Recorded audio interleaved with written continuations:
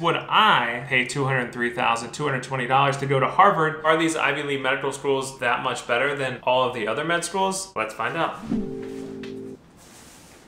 Welcome back to my channel, everybody. For those of you who are new around here, my name is Michael, aka Dr. Cellini, and I am a radiologist in my final year of training, subspecializing in interventional radiology in New York City. On today's video, we're going to go over something a bit controversial. We're going to talk about why your med school doesn't matter at all. Or does it? Let's find out.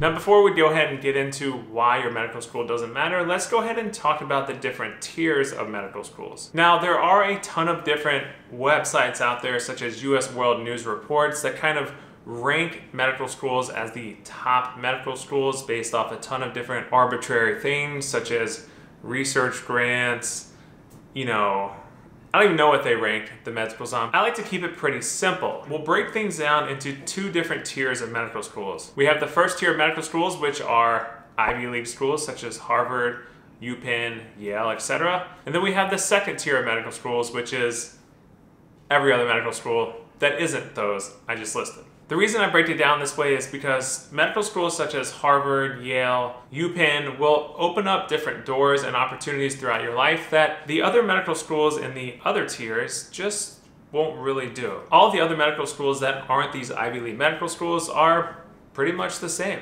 And I'll touch more on that in a minute. Now, I'm not trying to say that all these other medical schools that aren't the Harvards and Yales of the world won't open up doors and lead to opportunities, but generally they just don't open as many doors as these Ivy League schools do. But are these Ivy League medical schools that much better than all of the other med schools? Probably. It's hard to really tell. One thing we do know is that they produce the brightest minds in medicine year after year for decades and decades. These schools attract the brightest people around the world, and you get to work with the brightest people around the world. So that creates just a successful, well-rounded, well-trained physician. It follows the old saying, if you want to be successful, hang around with successful people, which is what I kind of live by and what I try to do all the time. So let's look at the financial differences between these Ivy League medical schools and all the other ones. So comparing costs of med schools is arguably one of the most important things to consider when choosing a medical school. So let's look at Harvard, for example. Harvard has one of the highest tuitions of any med school across the United States. And I'll list some of the top 10 med school tuitions right here on the screen. And as you can see, Harvard is one of the top. So Harvard charges $64,984 per year for tuition. That is bare bones tuition, does not include any room and board or other fees like that. But luckily on their website, they do list the total tuition plus room and board and all that stuff. And for first year, it comes out to $97,546. Second year comes out to $102,606. Third year is $103,340. And fourth year is $101,020.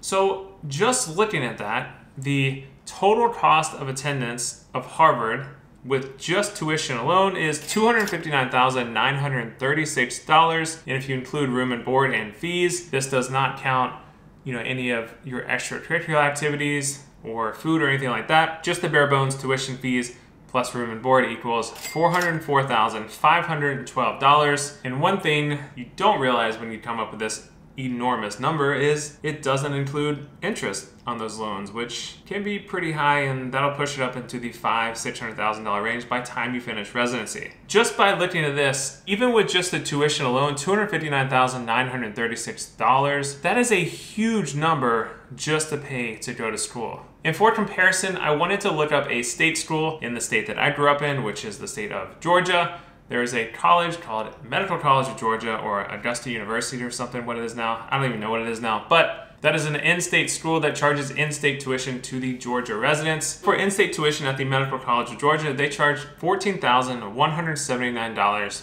per year for tuition alone. So just compare that to the $64,984 at Harvard. You can already see there's going to be a bit of a difference. Now, I know what you all are thinking. You're comparing in-state tuition to a private, very well-known academic institution. And okay, I hear you. So let's compare apples to apples here. Let's compare out-of-state tuition at Medical College of Georgia to Harvard tuition. The out-of-state tuition cost at Medical College of Georgia is $28,358 per year, compared to, like I said, $14,179 for in-state tuition. Now, the total cost of attendance for all 4 years at Medical College of Georgia is $56,716 versus $259,936 at Harvard, which gives you a difference of $203,220 between two schools that gets you to the exact same place, becoming a physician. So you really want to ask yourself, is going to an Ivy League med school worth $203,220?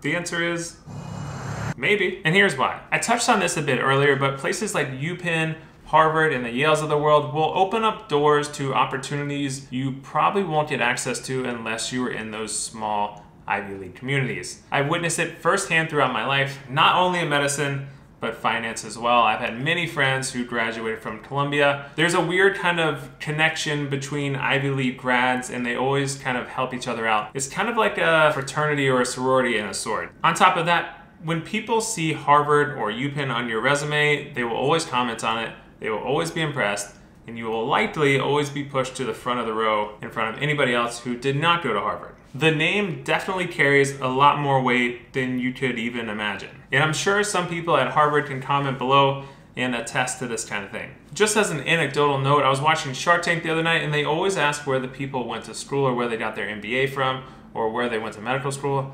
And anytime they say Harvard or Wharton School of Business at UPenn, they're always like, wow.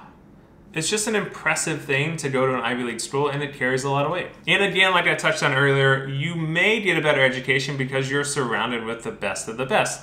The brightest minds go to this school, and the brightest minds become professors, and they teach these students how to become the best doctors. Ultimately, is the Harvard name worth $203,220? That's for you to decide, because everybody is different, and everybody is in a different socioeconomic situation. Are you planning on staying in academia and doing research as a physician the rest of your life? If so, going to an Ivy League school may be worth the money, because you may not have access to those appointments or research grants or whatnot if you didn't go to those schools. Furthermore, there's a common trend if you went to an Ivy League med school, they kind of stay in this perpetual Ivy League rotation. Ivy League med students will go to Ivy League residencies. Ivy League residents will go on to get Ivy League appointments at another Ivy League institution.